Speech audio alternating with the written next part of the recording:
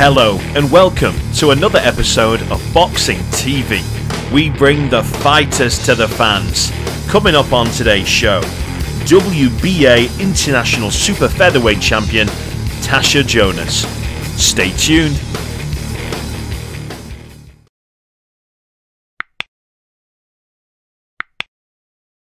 A massive welcome to my next guest, who I'm extra excited to speak with, Miss Natasha Jonas. Natasha, how you doing? You well? I'm good, yeah, thank you. Very well. Pleasure. Thanks for having me. Pleasure is absolutely all mine. So for the people, I'm sure everybody knows who you are, but for the people who don't know you, very, very well thought of and a great name in the world of female boxing and boxing in general. You are now 9-1 as a professional, former WBA international champion. So what we'd like to do something a little bit different here. It's not just, hi, how you been, blah, blah, blah. We'd like to get to know the person behind the gloves. So let's start right from the very, very beginning. What got you into boxing? Oh, wow. It seems so long ago now. I got into boxing totally by chance and by mistake, really. I'd just come off a scholarship in America, and I'd injured myself playing football, and it meant I'd never play football again. Okay. So I come home and I left the scholarship because I didn't really go there for the academic side. I wanted to play football. I thought I was going to be the next Mia Hamm. Okay. So then I'd come home. Obviously, my injury meant that I tore my cruciate ligament in my knee. It meant that I didn't do any exercise for a year. So after a year, obviously, of not doing any exercise for someone like me who was so active, I'd put on a lot of weight. I'd lost the whole friendship group because I wasn't playing football anymore. All right. Nice of them. I'd lost like a load of confidence as well because maybe I'm motivation. I was in and out of jobs for a whole year because, like I say, sport was my motivation to do anything. And then I went to my uncle's karate gym, which is, just a karate gym. It's got, free weights, a running machine, and a bag. And I used to just go in and hit it and say, can I have a set of keys? Just trying to get myself back into something. I'd just been sacked from my last job. And I was like, something needs to change. And there was a lady who lived over the road from his gym who watched me going in and out. And she was like, I see you going in and out all the time. Like, who are you? And what are you doing? And I was like, oh, I'm just trying to train and get a bit motivated, lose a bit of weight.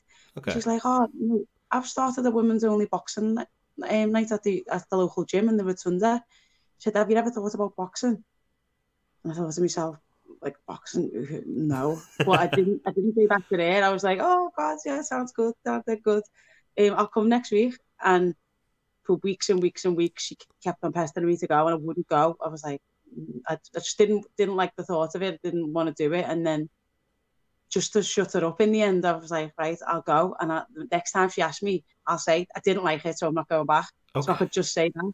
And then I went, and then I absolutely loved it and never ever looked back. Brilliant. And what a gym as well. I mean, just to accidentally stumble across, it's not a bad gym to start at, is it?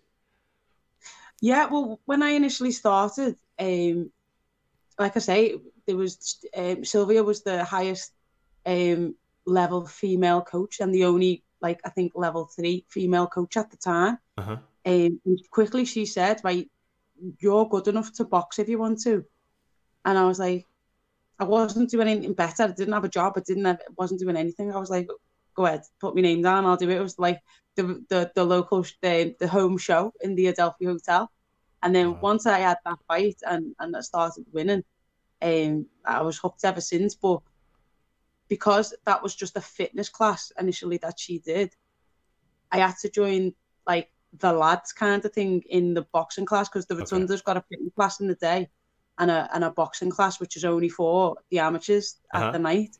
And she was like, right, well, if you don't want to do the fitness side anymore and you do want to box, you're going to have to join the lads. And I was like the only girl there for quite some time. But it's good to see, go back now and see that there's so many girls in there. It's so good. They don't see people as the female boxers and the male boxers. They're just the boxers, and you train in your age category and your competent. I can't say it. Like your level. Your competency. Is that what you're going with? There we go. I'll look after you, I promise. I love it. I absolutely love it. So you were saying about the football thing then. So you were really good football. Am I right in thinking that you played for Liverpool? At one stage, yeah. No got me Liverpool Tasha Jonas at the back. I was made up with that. Brilliant. I love it. I absolutely love it. I mean, it's just weird. You get these little forks in the road, don't you, in your life? And I mean, me, I'm massive into of course boxing media since I couldn't find him. I had a bad injury, but I was a singer and I'd sang all around the world, and I chose my singing of my boxing, and now it's my boxing of my singing. I mean, it's weird how you do these little, kind of. What the kind of forks in the road, aren't they? But what a fork in the road it's been for you, mate. I mean, absolutely next level. Am I right in thinking that you're the first ever female boxer for GB? You've got to tell me about that. So, when in 2009, when they decided it was going to be in the Olympics for the first time, Great Britain had to make an Olympic team. So, people from Wales, Scotland, Northern Ireland, England all went to the assessment, and there was only 3 weights in that time. Okay. And there was 3 people that was able to be funded per weight. So luckily, not luckily, it was the hard work, but I was selected as one of the 9 in the original team. And then we had the first time we ever represented the country was in the Atlantic Cup. And that was obviously us versus the USA. And I was the first person to box. Nicola Adams at the time was injured, and I don't think they had anyone for Nina Smith at the time. So it was me, the 60 next up, and we boxed. Yeah. Amazing. And tell us, what because this goes out to all around the world. The people might have never seen you before over in the US, that kind of thing. So tell us kind of about the things you did achieve in your amazing amateur career. God, I hate like talking about stuff like that. I've been the 5 times ABA champion, I think, at like 4 different weights. Because I originally started boxing at 72 kilos, believe it or not, and now I'm a super featherweight in the field game. So I went to lose weight, and I got that in the end. Wow, it's awesome. So I'm 2 times GB champion. I've won the EU championships a couple of times. I've won a bronze and a silver in the Europeans, and a bronze in the world as well. Wow. My mate, come on. I can understand what you mean, why, you'd like, because you feel like you're kind of blowing your own trumpet, I suppose, don't you? But no, God, what an achievement. What an achievement. Brilliant. So you then come on to be a professional, and you've had a great start to your career. You won your first title against Tausi Laji, didn't you? The WBA international title. Talk us through that fight.